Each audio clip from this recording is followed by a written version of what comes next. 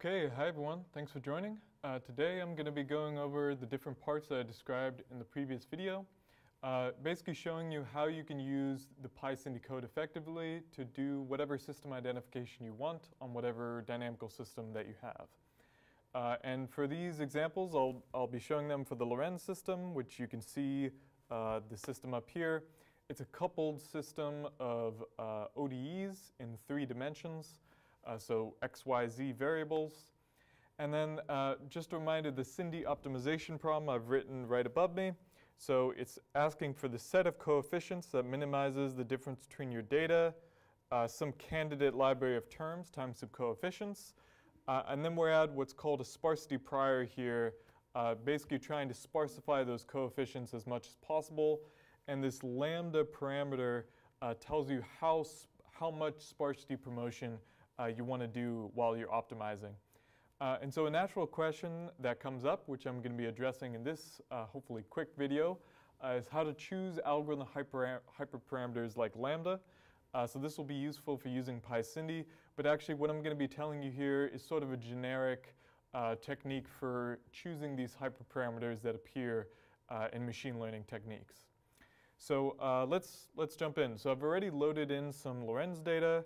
I'm going to define the feature names in the Lorentz system, so x, y, and z. I'm now just going to define a simple optimizer in the code. Whoop. So I'm going to use this sequentially threshold least squares algorithm in order to solve this optimization problem. The details aren't super important. Basically, I'm just choosing an algorithm to solve the problem. And I'm going to choose a threshold, which is this lambda here. So I'm going to choose a lambda of 0. And then I'm going to build a SINDy model. So this is pretty easy in the PySINDy code. I'm going to pass the feature names so that it knows what to call things. And I'm also going to pass this optimizer that I just defined with this lambda equals 0. So we're not even doing sparse regression. This term is just gone. We're just doing a normal least squares regression.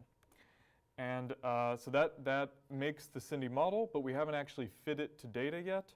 To do that, we need to do model.fit, xtrain. So this, I've already loaded in some training Lorentz data, and I also need to tell it what the time step is between the data points. So that'll fit the model, and then we just do model.print. And that should tell us how it did. And you can see already, it basically captures the correct model. So it gets about -10 on that x term, gets about 10 on that y term, and so forth. So it gets pretty close to the right model. But you can see that there are a couple of these extra terms that sort of are small, but here and there show up. And ideally, we would want to be able to identify the system very precisely and not have these extra small terms showing up that you typically get when you do regular regression rather than sparse regression. So if we turn lambda to something like 0.1, you can get rid of these terms and correctly get the Lorentz system. Again, only up to some numerical precision. So for instance, instead of 28, we get 27.992.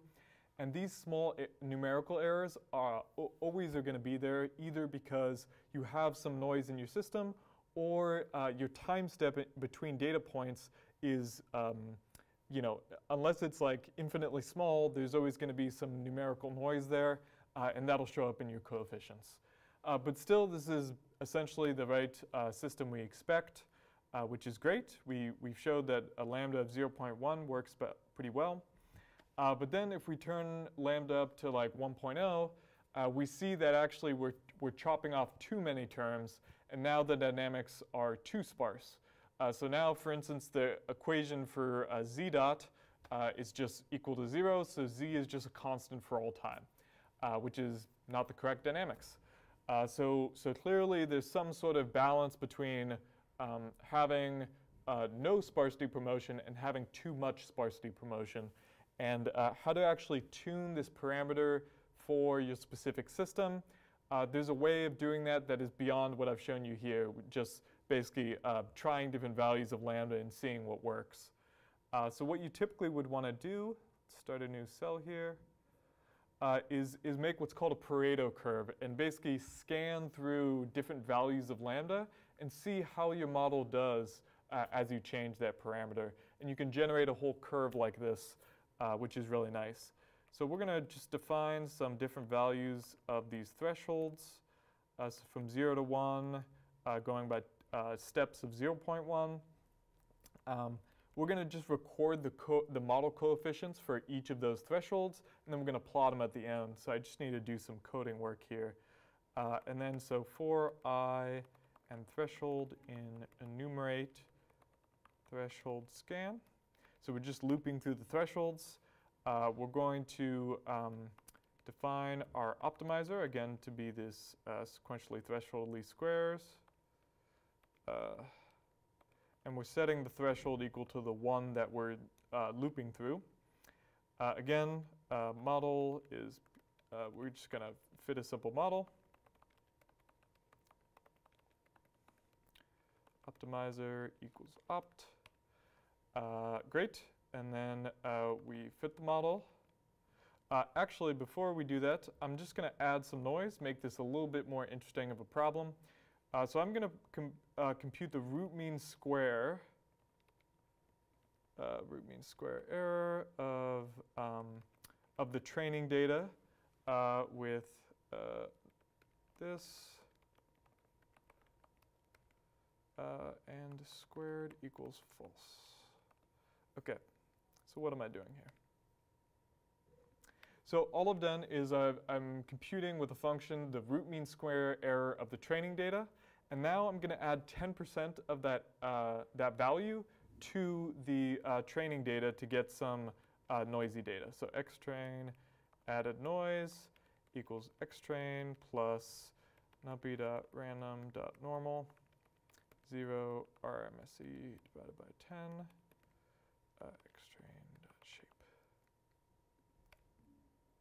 Just make this a little more readable.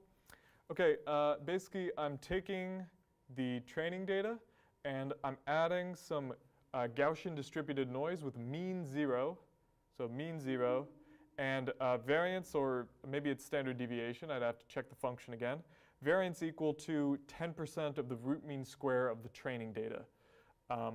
And we're adding that noise to every single data point in the training data, so it's quite noisy. So this is just to sort of make things a little more interesting and a little more realistic. So now we're going to fit with that added noise data, and again pass the time step.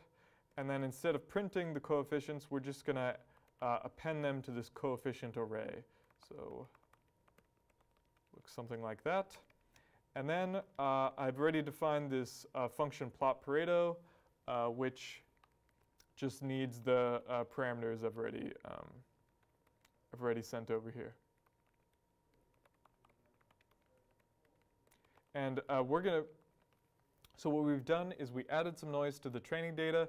We're now going to loop over the thresholds and see how our model coefficients change as our threshold changes. And we're going to compare the performance on a set of testing Lorenz data in XTest here. That basically is a new trajectory where we can evaluate our model. I think it's mean squared error. Get to see me make mistakes too. Great. Okay, so now it's running, and it'll generate some curves in a second. And we're going to walk through those to figure out how do you actually choose your value. So the first thing I'm plotting here is I'm plotting a number of points as the threshold value changes, as lambda changes, versus the root mean square error in x dot on this testing trajectory. And basically what you see is with no sparsity promotion, you do a pretty good job. You fit the x dot data pretty well. But as you chop more terms and get sparse and sparser, your error actually drops. And the reason for that is because you're actually fitting less and less of the noise on the training data. So you're actually, when you're sparsity promoting around here, you're actually doing a really good job capturing just the important dynamics in the training data and avoiding overfitting to the noise. So that's improving your model error. But however, at some point, you have these big jumps where the error gets much, much worse. And this corresponds precisely to moments where your threshold is chopping off terms into your dynamics that are really important for the dynamical system. So these indicate you sort of have gone too far, and now not only are you not overfitting to noise, but you're actually truncating some of the important dynamics in your system. So you don't want to go too far with your sparsity promotion. So that's what it looks like for x dot. If you do the same plot, but for the Lorentz trajectory in x, so you actually take this fit of x dot and you integrate it, what you might get is a plot that looks like this, where basically the first two models here actually are growing unbounded. And actually this would fly off the chart, but I've basically capped it at some large value, like 10 to the 12 something here. And basically what is happening is that your model is overfitting to the noise, and now when it's simulated on a new trajectory, those extra terms that were fitted to the noise are causing the model to go unbounded. So this is really bad, and one of the big reasons why sparse regression is helpful for improving regular regression. So some sparsity basically chops off those noise-added terms, and then you get these nice models down here that actually are fitting the new trajectory quite well. However, again, if you turn up the sparsity promotion too much, so from 0.8 to 0.9, suddenly you're chopping off really important terms again, and once again, the models go unbounded in growth. And so you sort of get this sort of valley here where you want some sparsity promotion, but not too little or too much. So this is a pretty generic way to sort of figure out in what range you want to tune this parameter lambda. And for our system, we might choose something between 0.4 and 0.6 as a good choice for this noisy Lorentz data. Seems to work pretty well. And in general, I just wanted to point this out as sort of generic features for how these types of models would look as you scan this hyperparameter around. So thank you very much for listening, and we'll start with part 2 in the next video.